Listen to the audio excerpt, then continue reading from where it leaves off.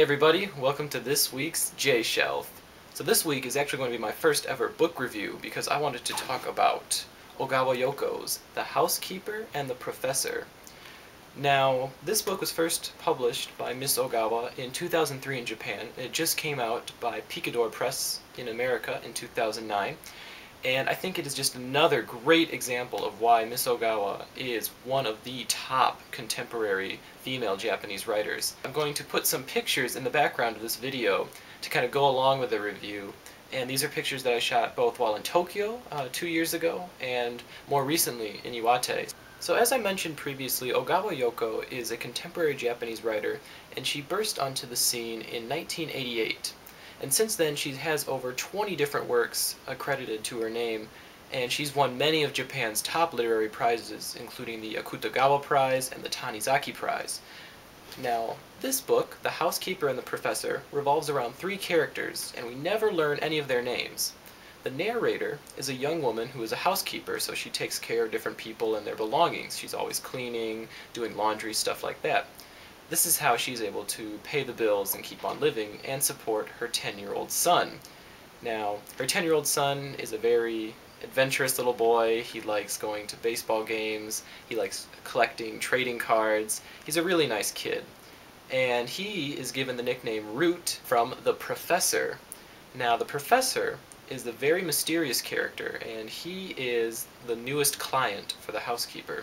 She has been assigned to work with him, to take care of him and his stuff, but a lot of other housekeepers have been over to the Professor's place before, but they've all left just as quickly. And that has to do with the Professor's condition. It seems that many years ago he had a really traumatic head experience, and so now he can't remember anything that happened before the experience. And his memory only lasts about an hour and a half before it keeps resetting. So he's constantly having to write down little notes and put them on his coat. And obviously, to have a relationship with someone like this, to work so closely with someone like this, can be very tiring and very frustrating.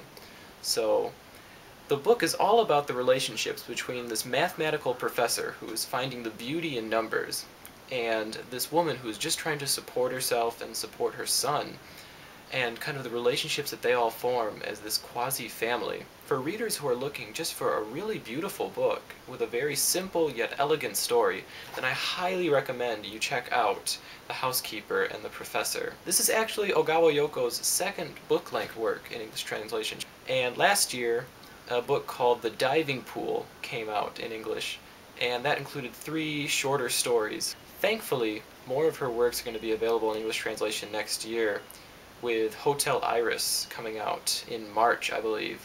And this is actually one of her most widely translated works. Sometimes Ogawa will spend very long amounts of time talking about mathematics, since the Professor is all about mathematics. And there are just pages and pages of mathematical theories. And while it's very interesting, and she certainly did her research about this, I think I was more intrigued by how the characters reacted towards one another and how they were able to form these family-like bonds despite being a very broken up family in their personal lives. I heartedly recommend that if you're looking for a very elegant, a very nice and moving and quiet and simple book, then The Housekeeper and the Professor is really one you should be on the lookout for. And check out Ogawa's other work as well. Thank you for joining me on this week's J Shelf. A very, very beautiful book. I really recommend it if you're in the mood for a moving story. I hope you have enjoyed this review, and I hope you enjoyed the pictures to go along in the background.